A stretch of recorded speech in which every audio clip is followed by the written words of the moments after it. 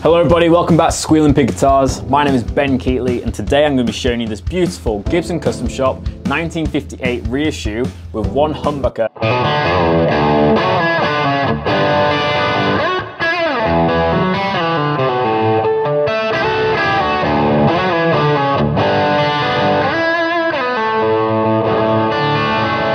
So as you can see, we've got a one pickup Les Paul. These are absolutely awesome guitars. So you don't see a lot of these guitars around, especially in the 58 format. Obviously it's inspired by the Les Paul Jr., which was a one pickup guitar released in the 50s, but it was a P90 instead of a humbucker. So what Gibson have done here is they've taken a 58 reissue spec guitar and they've added a burst bucker 2 and the bridge basically with no neck humbucker. Other than that, it's just a normal 58 spec. So we have a two-piece mahogany body with a mahogany 58 profile neck and a beautiful two-piece flamed maple top finished in iced tea. We also have a rosewood fingerboard with the binding, and we have the awesome vintage style Clouson tuners. The great thing about having a one pickup guitar is that you get a lot more resonance. There's less magnetic pull on the strings, meaning that the strings can resonate more and more freely. So as I play the guitar acoustically, there's just so much kind of, top end there, and it has a really snappy sound. I'm sure that's also down to the stop tail wraparound as well. The drawback to that is that obviously you have no intonation screws, so you can't get the guitar perfectly intonated. Obviously we have no need for a pickup selector, so we just have one volume and one tone knob. This example is from 2011 and is in absolutely pristine condition, not a nick on it, very, very nice. As I said, you don't see a lot of these. I know Joe Perry has a signature model with just one humbucker, and Jared James Nichols has been known to use kind of like a junior style guitar. So we'll get some tones now in that kind of classic rock and roll fashion. So let's hear this guitar in action. This is the full volume and full tone.